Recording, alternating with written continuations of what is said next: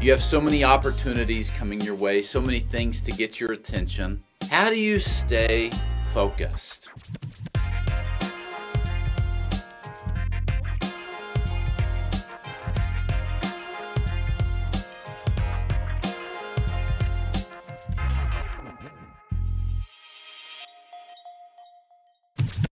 You know, there is so much activity around us. We live in a crazy world. Everybody's so crazy busy. You have so many opportunities coming your way, so many things to get your attention. How do you stay focused?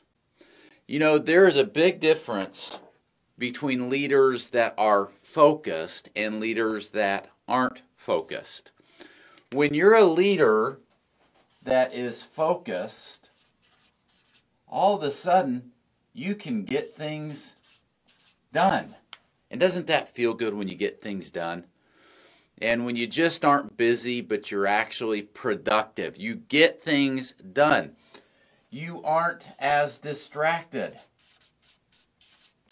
when you're focused. Those distractions go away. And it doesn't mean that they're not going to surface in your life, but you don't succumb to them and you're not constantly chasing shiny objects.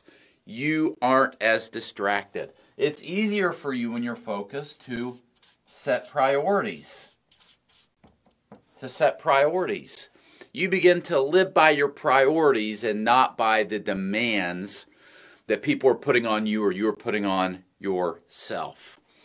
When you're focused, you are able to lead on your strengths. You recognize what your strengths are, and you lead according to your strengths, and you surround yourself with people who complement your weaknesses. Something else that happens with people that are focused, and that is they have the great ability to help their team focus. And here's the thing, as you're a leader, as you are leading a children's ministry, you are leading a team. And you've got all of these volunteers, and you've got directors, and you've got people that you're leaning on. And when you are able to focus, you are then able to help your team focus.